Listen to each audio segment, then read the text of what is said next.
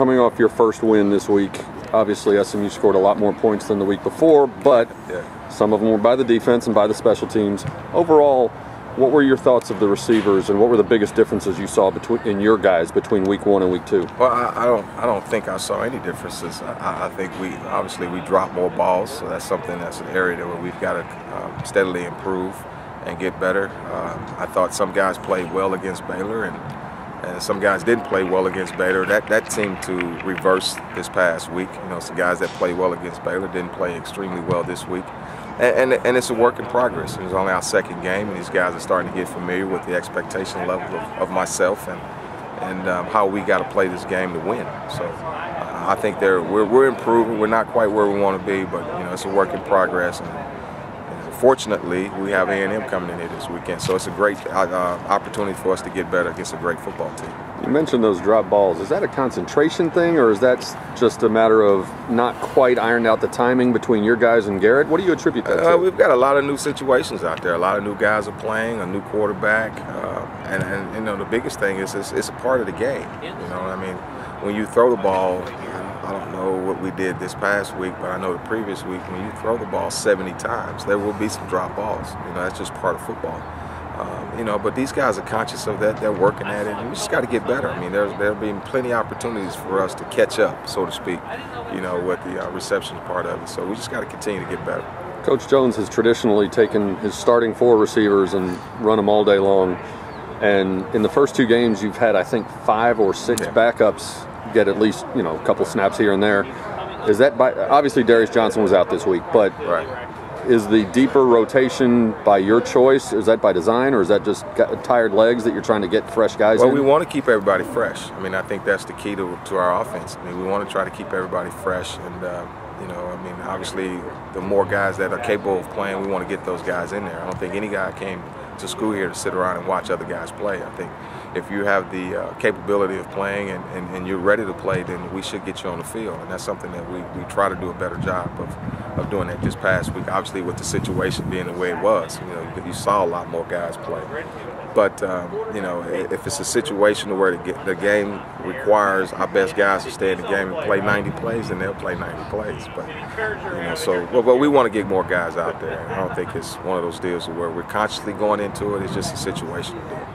You mentioned Texas A&M coming in this weekend, and obviously you weren't here last year when they met, but you know these guys well. I mean, it's your former boss and the coaches that you worked with at the University of Houston. What do you expect your emotions will be like as you get ready to face Kevin Sumlin and his staff? I would expect my emotions would be the same as their emotions. They want to win. You know, I certainly want to win, and I'm sure they want to win as well.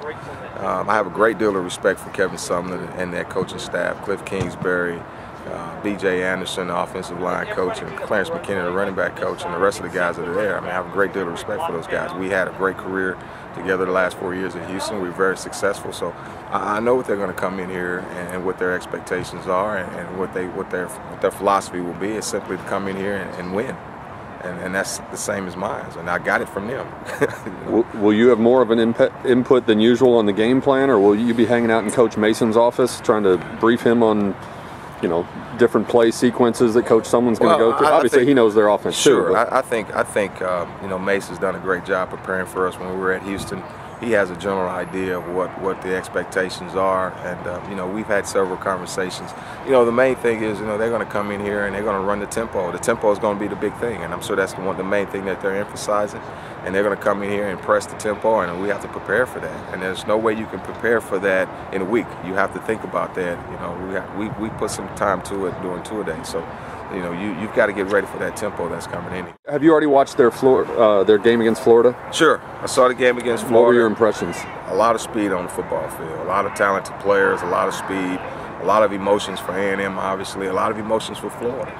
So, you know, I'm sure that will carry over into this week. Obviously, you can see we're building more stands here to try to accommodate the people that will be here this weekend, and they want to right the ship. You know, they're 0-1 right now. They're coming in here looking for a win, and we're in a situation where we're 1-1, and you know, and it will be a great win for us. So we're excited to play this game. Did Coach Sumlin bring his defensive staff over as well, or was it mostly offensive guys that went with him to College Station? I think mostly offensive guys. I think a lot of guys had opportunities, but chose to take other opportunities and do some other things. So I think everyone had an opportunity to go if they wanted to. So when you prepare for this game, do you look more at the tape of A&M and its personnel, or study more what you know about Houston's offense and defense over the last few years and the schemes that Coach Sumlin and his staff are likely to break out on Saturday? Well, I think defensively they're probably going to look more at the Houston tape, and just kind of get a feel for that and kind of compare what they see from that film,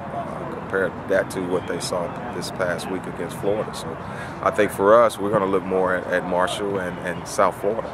That's where the defensive coordinator came from, Coach Snyder, and I have a great deal of respect for him. Obviously, we played some great games against them when they were at Marshall. So, we're going to take a look at that and take a look at Florida as well for personnel, because those are the guys we'll be playing, but they're pretty good.